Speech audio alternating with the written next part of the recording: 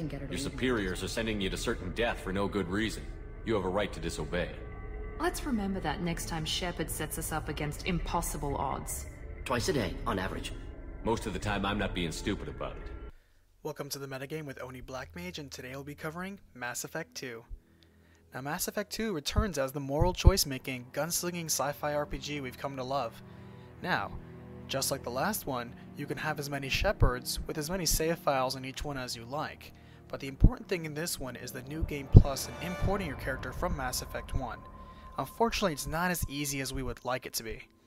Now, in order to import your Mass Effect 1 character, you're going to need an endgame autosave from the first Mass Effect, and it has to be on the same console.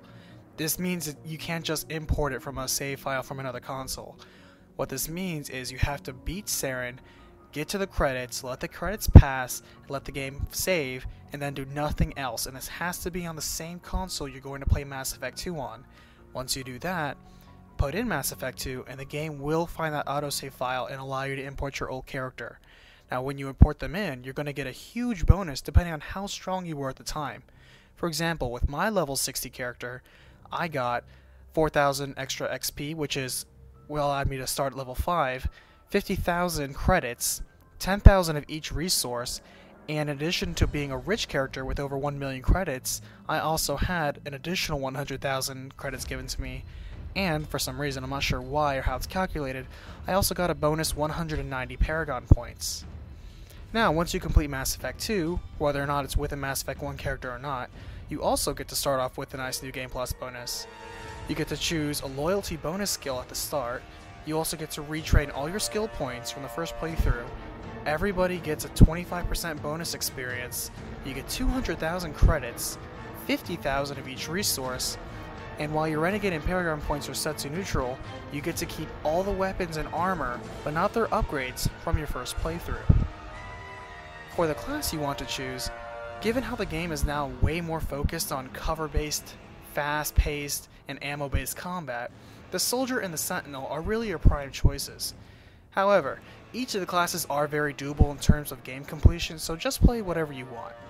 Just make sure to use your biotics often. Now, if you're going to our Insanity mode, it really helps to play through the game once on a lower difficulty, then import your Mass Effect 2 character.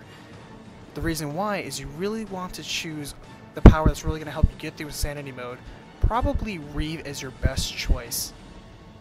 The starting power, the extra power are really going to help you through. Now, as far as missables for the game, the main thing that you can miss is loyalty from a lot of your squad mates. It's incredibly important to gain loyalty, not only to upgrade your ship and ensure that your team survives a suicide mission, but also unlock the future power that you can pick for your next character. At the same time, any powers they unlock now, you can pick up with your current character. You just get it for free later. Now, remember, you don't want to bring any non-loyal teammates with you in the final mission and select them as whatever captains you're going to use on, and I'll explain that in just a minute. Because the odds are they will die. They also may die during the ensuing cutscene. So, make sure you gain loyalty for everybody before going in through the Omega 4 relay. Getting loyalty not only gives you access to their locked powers, but it also helps as far as allowing you to be a better person, with a lot of passive bonuses. At endgame, you're going to need to choose a lot of the correct specialists, and make sure that you choose the ones that are loyal to you, just in case you don't. When you have to select the tech to go in the shaft, select Tally or Legion. When you have to choose a squad leader, you're going to want to choose Garrus or Miranda for both times. When you have to choose someone to erect a shield to get past the swarm, you're going to want to choose either Samara or Jack. When it comes time to rescue the survivors, it's going to give you the option to escort them back to the Normandy. Escort them and send either Grunt, Jacob, or Morden with them. For the planet, the galaxy is very large, but it's also very traversable. It's very recommended to do the planets with side missions first. Not only do you earn money, which is a precious resource in this game, but you also earn a lot of squad upgrades for free. The missions are also very brief, and by brief I mean usually 20 minutes or less. Some side missions also unlock further side missions. To find some of these nebulas, what you're going to need to do is actually purchase star charts from Barias and Ilium in order to enable more. But don't worry, you don't have to mine every planet to get what you need as well. Here's a brief list of every single one of the planets that are, when you scan them, going to give you an anomaly that will give you a side quest.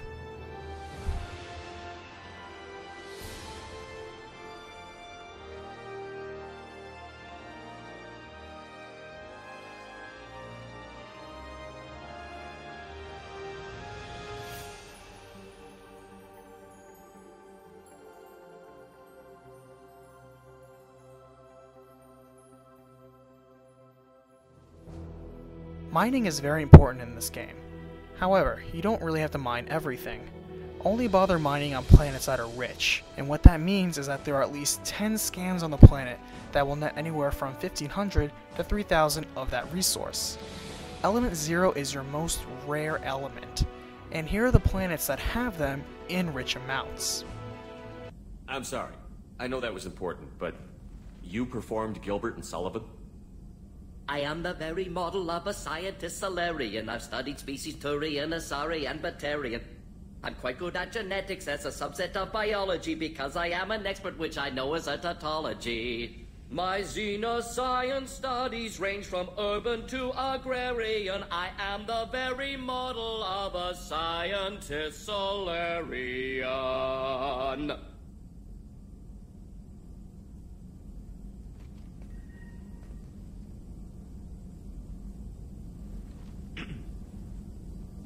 Thanks for sharing what you've learned, Morton. Proud to be here, Shepard. Thank you for including me.